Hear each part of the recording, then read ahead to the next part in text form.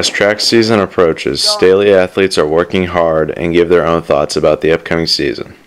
Really, I think first and foremost, I want to improve myself, get faster, but I'm going to do whatever it takes to help the team. I feel like that's one of the biggest things of being a part of a team is helping one another and just being able to do your part. I thought, hey, why not? I'm a pretty good sprinter, so I started sprinting and I was actually really good. So I joined the track team in 8th grade.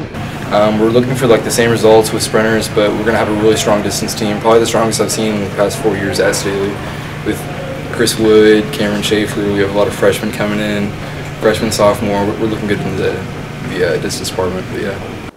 Head coach Todd Warner is excited about this season and gives his own thoughts about this year's track team.